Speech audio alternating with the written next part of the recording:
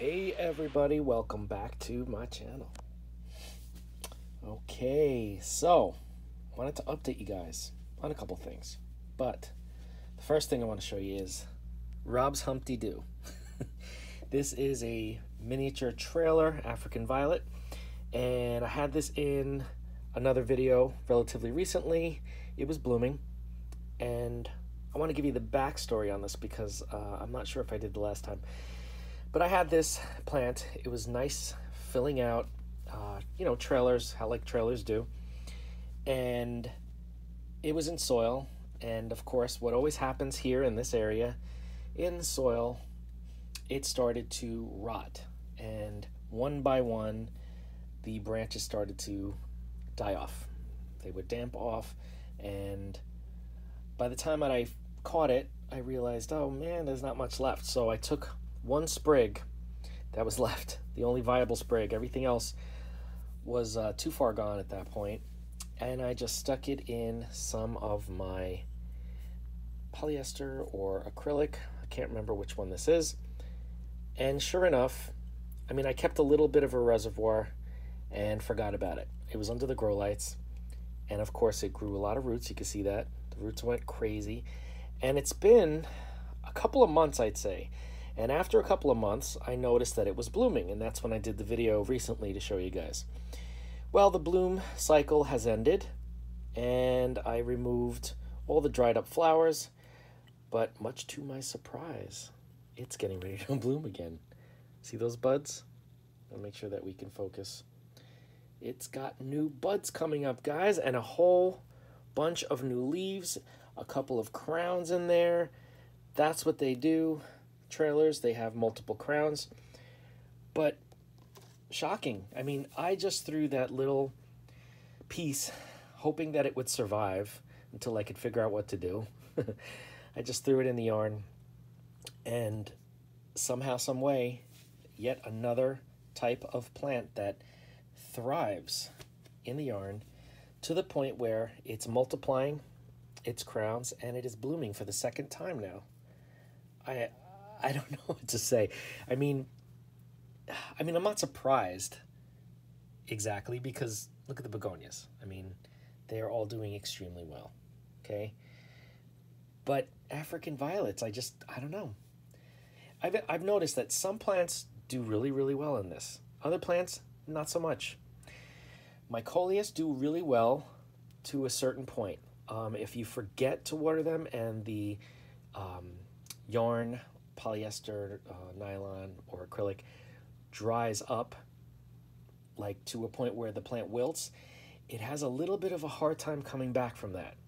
Usually it does, but a lot of times it struggles, and then I could just lose the plant. Begonias, not so much. Haven't had any issues with begonias yet. Whether it's Rex or Angel Wing, as you can see back there, not a problem. Hoya, not a problem. It's just interesting, I'm kind of learning. I'm learning as I go, and you guys are learning with me. So I just want to show you guys this. Really, really cool, right?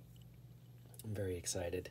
I just actually gave it feed for the first time in here today because it needed a little bit of water, and there's just a little bit of a reservoir in there, maybe like a half of a centimeter.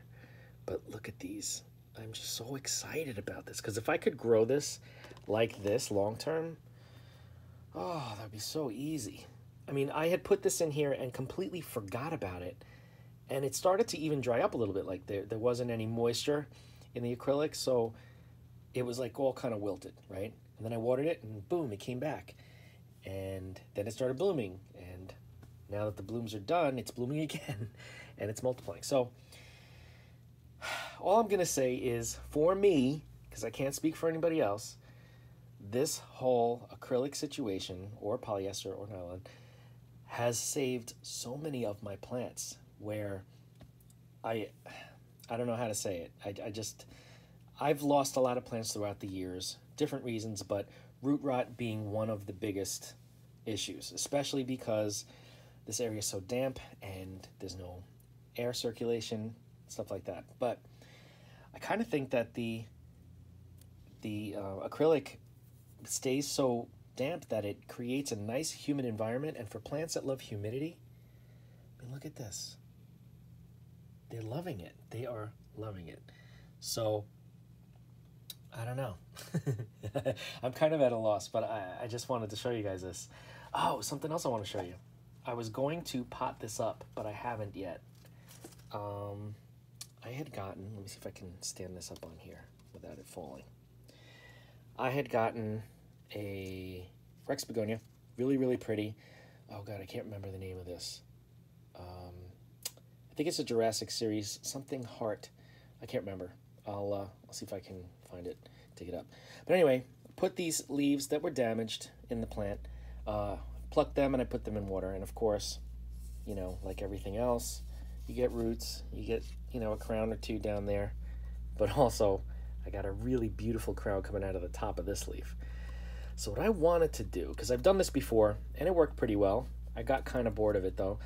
I want to put one of these, I want to keep one of these in water. Probably this one that has the plant growing on the leaf surface.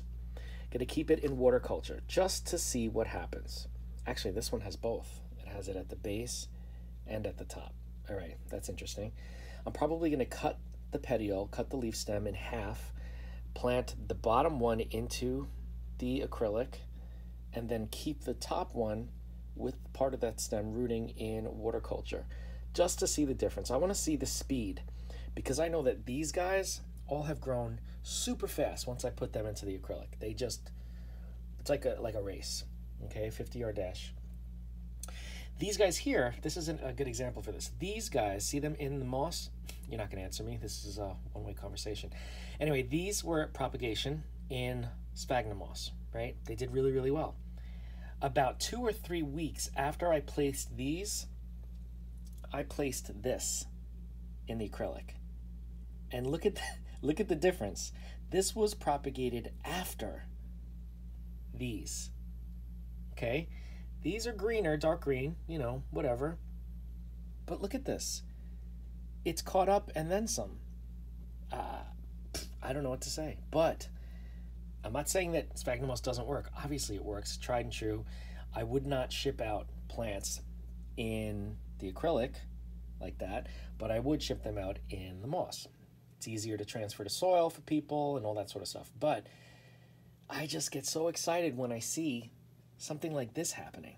You know what I mean? Because what has been working for all these others, it just works really well in so many ways. And I never would have had this many Rex begonias in my collection ever, because I'd have them and a couple months down the road, they get root rot, the leaves would start wilting. I wouldn't know what to do. I'd try to repot them, worst thing you could do. I never repotted them with the right potting medium, and it just was always a disaster. But not anymore, not anymore. So yeah, look at that. That one's really cool. That one's in acrylic also. Really, really pretty. So I'm even starting to consider taking some of mine out of semi-hydro and putting them into acrylic. This one here was in semi-hydro in lava rock, and it started to die off at the tips.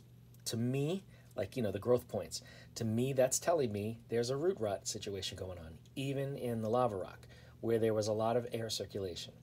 So what did I do? I took it out, I put it in some acrylic, and it bounced back. It's nice and firm. That's where it had lost the grow point, and now there's a new one growing right there, and another one back there, if you could see it. So it's definitely turning a corner now, which I'm very excited about. Anyway, I guess that's all I wanted to tell you guys. I just get excited and I want to share it with somebody. Anyway, that's about it. If you have any questions about my crazy, unique growing methods, just reach out. I know a lot of people are just like, you can't do that long term. Well, guess what? It's happening long term.